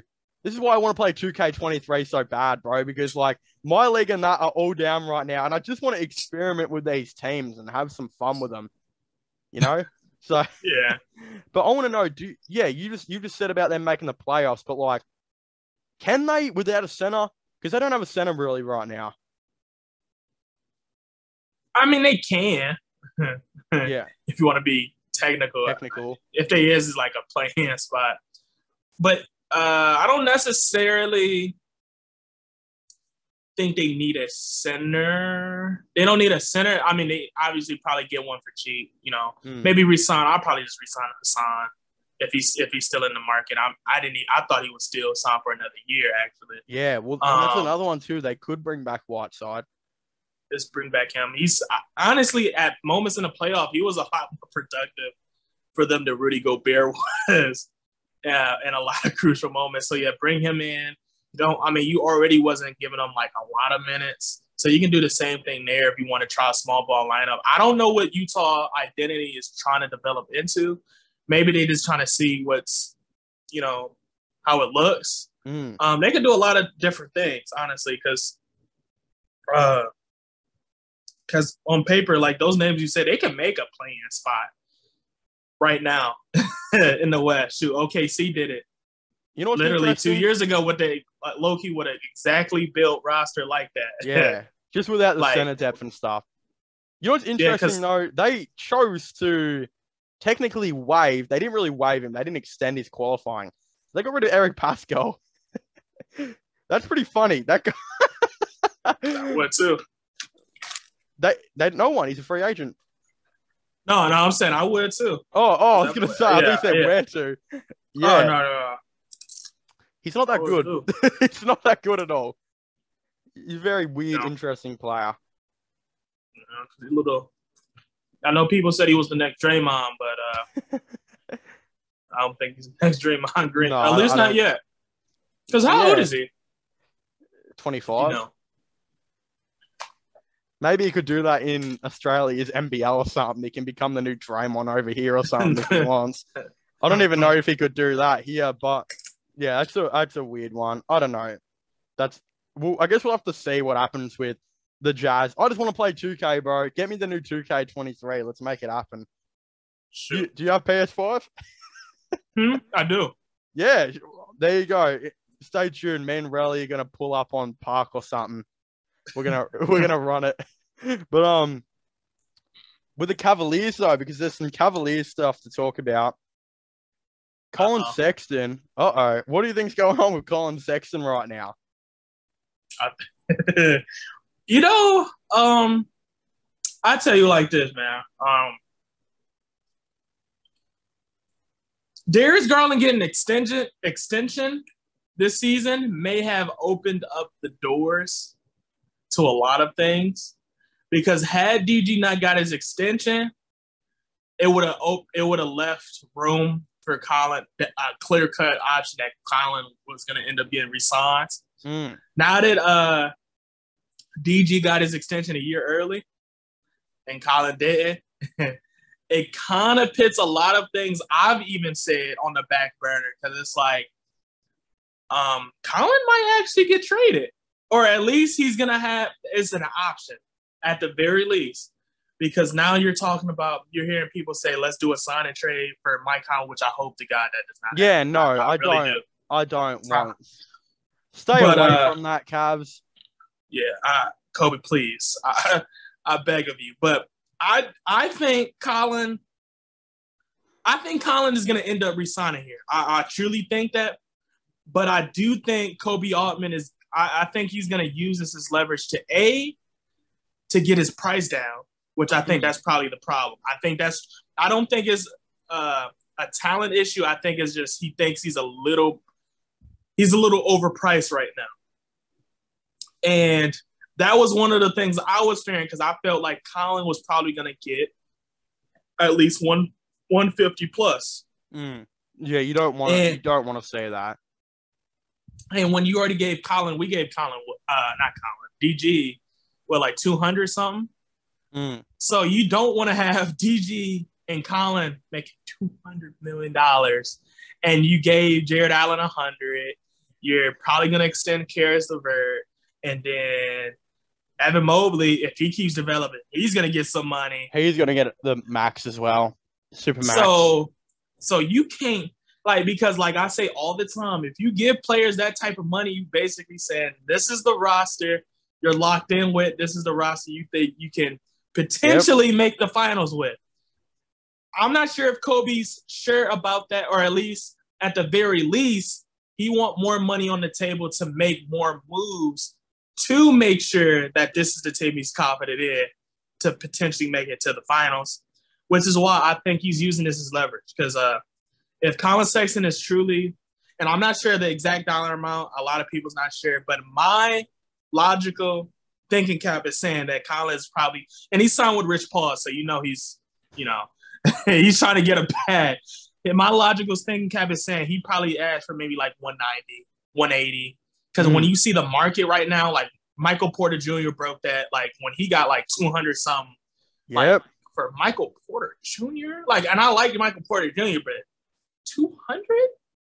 You got Ricky's extension coming off like 190, 170. And I think Colin Sexton and his mom believes, I deserve that type of money.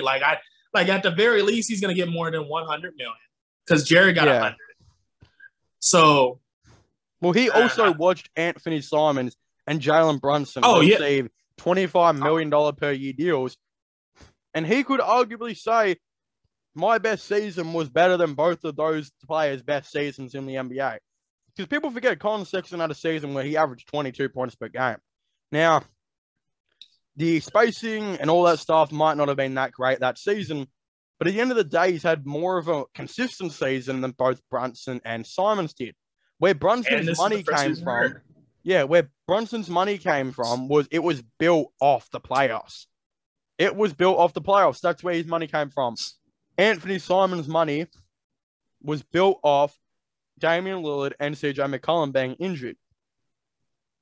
Colin Sexton's money is not being built off anything right now, because the argument is his 22 point per game season was a fluke because we didn't have anyone else to put up points and all of that type of stuff. And then when he actually played this season in a somewhat system that we had going on, he only averaged 16 points on 28% from three, which doesn't warrant any more than $21 million a season.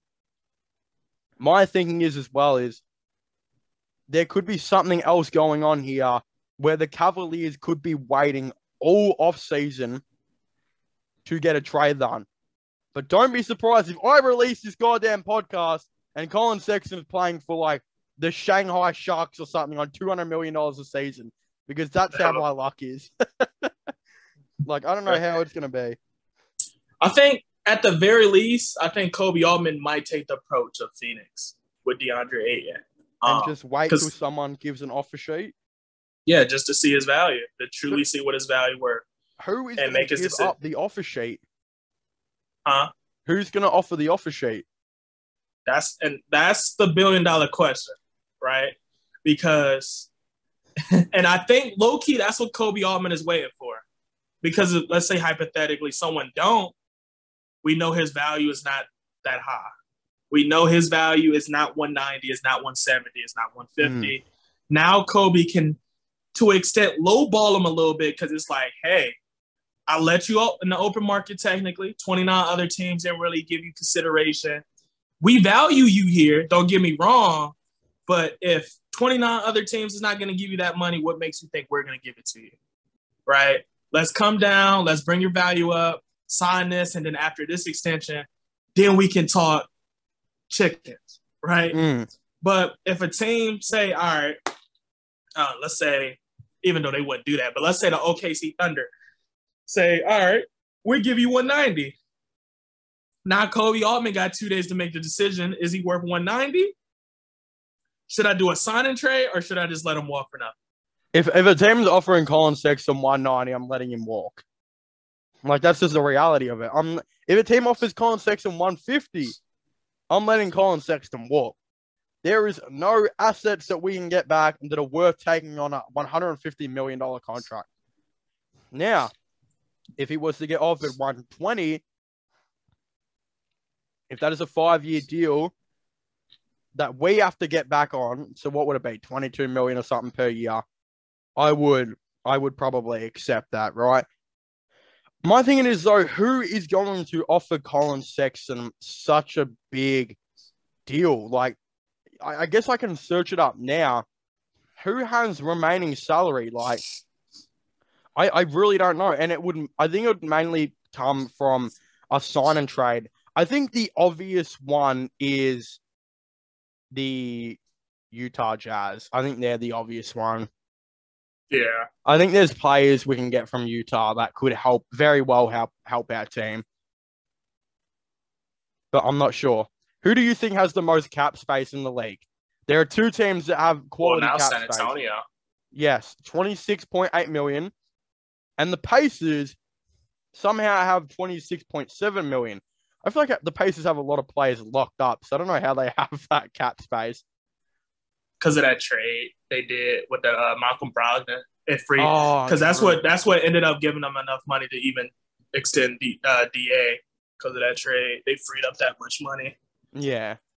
And then the Pistons have $7 million. That's the next best. What about the Spurs? Is they really that under? They don't even got nobody. The Pistons.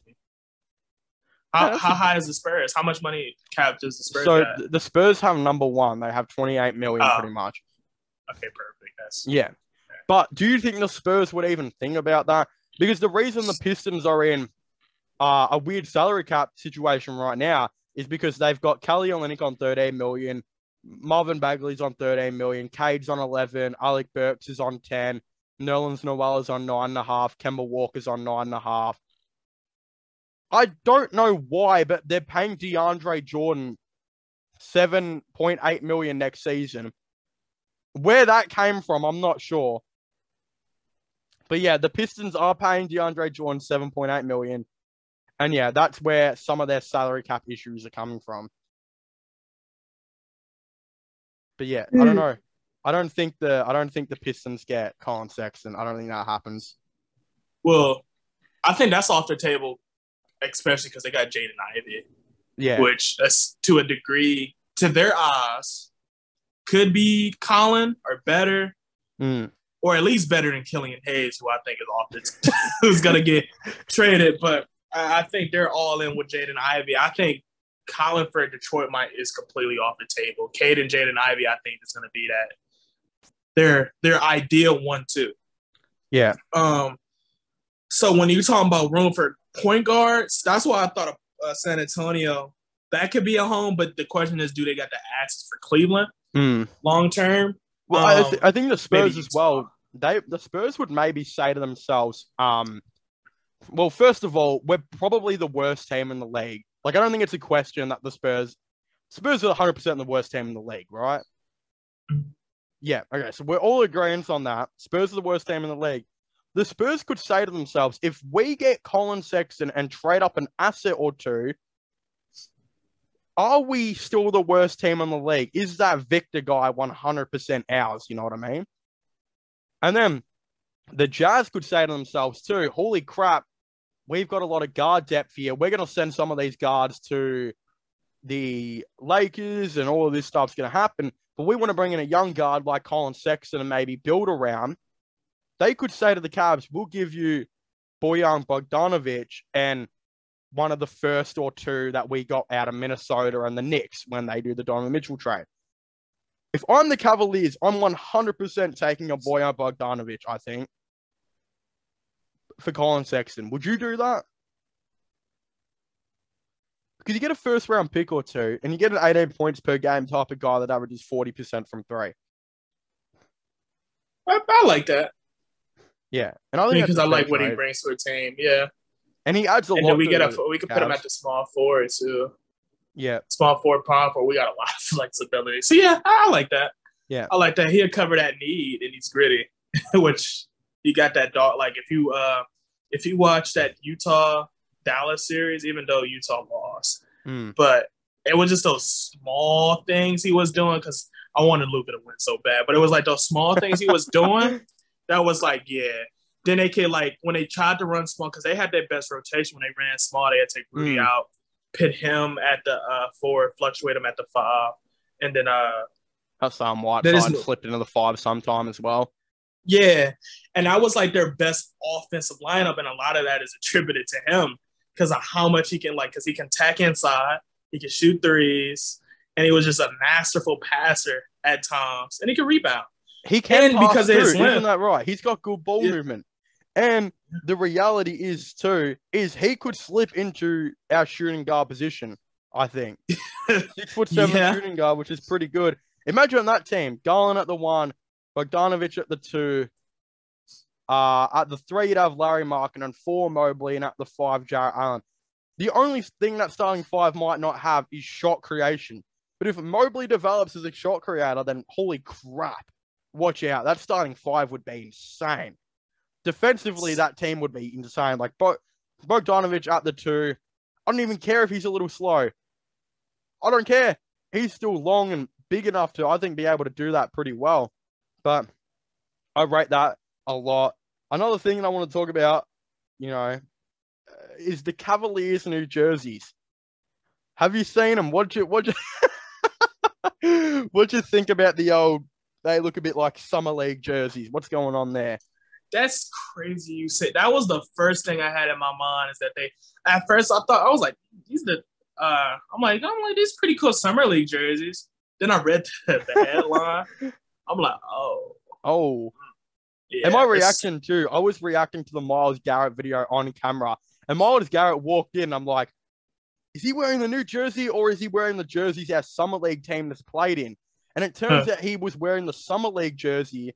The only difference is to the main jersey we've got right now is I think the font was a little different and there was one of the logos was like a different color or something, but it was pretty much the Summer League jersey. I think the wine jersey sucks, dude. I think it's bad. The white jersey is very cool, though. You know what I mean? I like the black one. Yeah. You like the black one? I think the black one's cool as well. It kind of reminds me of the Pride jersey we had a while back, the Cleveland Pride. Was that the championship? Yeah. Yeah, with the sleeves. Yeah, it is a bit like that, isn't it? I can see that. I like it. I like the new white one though. I think that looks really cool with the net and stuff. Yeah, that red one is. That looks just like a Summer League jersey. That wow, yeah. And what is Kid Cudi, bro? What is Kid Cudi doing advertising the Cavaliers jerseys? That guy has never stepped foot into a Cleveland Cavaliers game in his life. There are so many other guys you could have got. Bro, MGK is in Cleveland every single second. Whether he gets hate, but that dude does everything for Cleveland, right? So many of those guys. You know what I mean? I think Kid Cudi's cool, but I'd like to see him at a Cavaliers game. You know what I mean? I agree. That would be pretty cool. And what about Usher? He literally owns like 5% of the Cavs, and I've never seen that guy at a Cavaliers game. I didn't know he owned that until we won the championship. I'm gonna be honest with you. I'm like, why is he in the locker room for? Why is he here? I don't think he even knew. I don't even think he knew. He just like looking, it's like, am I supposed to be here? Buying the Cavaliers for Usher was like tax deductible, I think. He just needed to clear some tax money, and he was just like, shit, I'll just throw some money over these guys and not do anything. But I'm not sure. The other thing I want to ask you, though, but last thing before we leave, is did the Cleveland Cavaliers improve enough to be a playoff team? Because the way I see it is the Cavaliers might be a 7th seed again, which is certified playoffs. I think we were the 8th seed, right? And we missed the play-in. I don't know how we choked that. But did the Cavaliers do enough? Because if you think about it, the Knicks have probably jumped ahead of the Cavs, especially if they're bringing in Donovan Mitchell. And then as well, the Hawks, they really didn't lose anyone. They just brought in DeJounte Murray, who's an all-star. Yeah. So did the Cavaliers do enough? I mean, we brought in Ricky Rubio. We drafted a Chai. We brought in Robin Lopez. And we have, of course, got the development of our young players. But you didn't bring back Sexton. You didn't bring in a Bogdanovich yet. What do you think? It's a tricky question because it's like, because even with Rubio, we're not going to get him right away because, he's still recovering. So we're probably going to get him like in that halfway mark, unless it's just a real speedy recovery. But with those type of injuries, you're not trying to rush that. So realistically, by the trade deadline, we might see Rubio December, January, February-ish. You know what I mean? Now, I don't know if Cleveland – I think Cleveland is banking right now on their development, if that makes sense. If their development happens like it did last season, I think that is enough to battle for an 8th or 7th seed, but it's going to be really, really hard when you look at the bottom tier teams in the East now, right? Like maybe now the Hornets, I guess you can kind of take off because of certain players. Yeah. Situation. You know what I mean? You can take off because I had the Hornets in there, but after his little situation, you could probably take the Hornets out. But then, like you got the Hawks, who's the Pistons. DeJounte Murray, I do think, the Pistons the Pistons is going to make some noise. At least they're going to battle for a plan. They're going to be a 10th seed, I reckon. 10th or 9th seed, a good 10th or 9th seed. Then the Wizards, they're supposed to be better this season. With Bill. Even though I understand, trust me, but on paper, they should be at least competitive for a play. Like that would be the expectation. You pay Bradley Beal that, KP, Kuzma.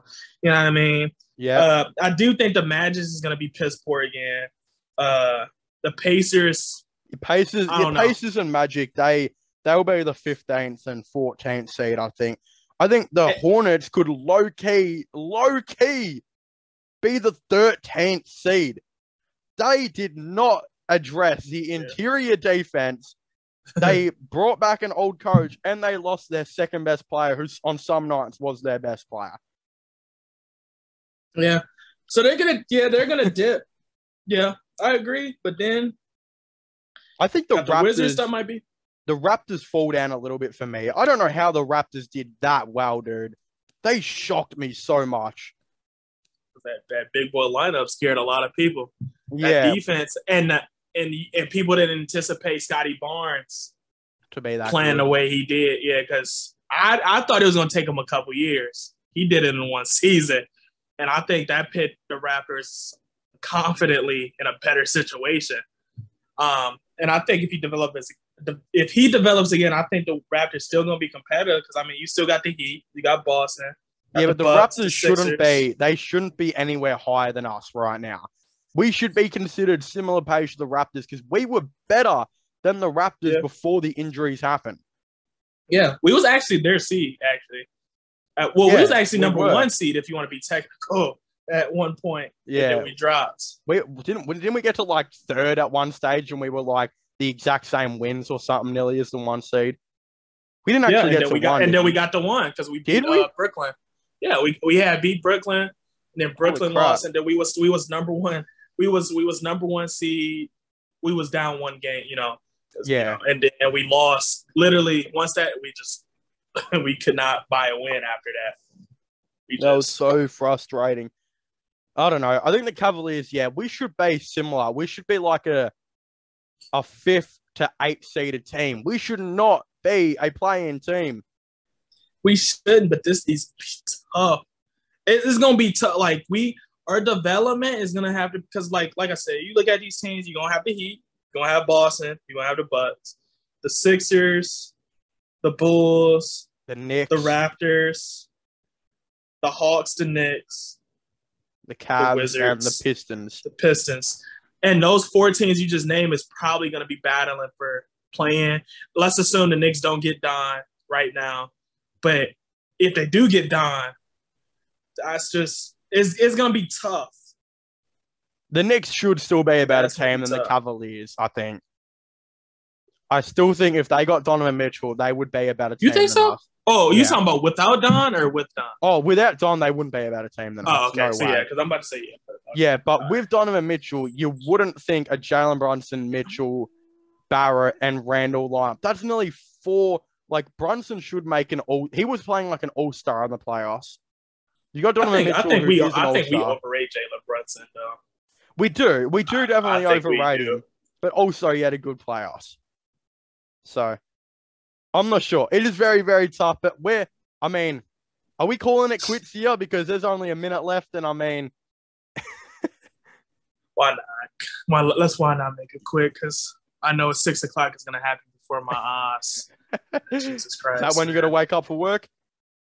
Oh, unfortunately. Man. Oh, well, thank you for coming on and giving up your time. This is like nearly a 2-hour episode again. So we did pretty well. Go and subscribe to Relly. I'm going to be giving him a bunch of clips. They're going to be coming out on his channel. Go subscribe to the Clips channel. There's going to be like 400 different clips from this podcast episode again.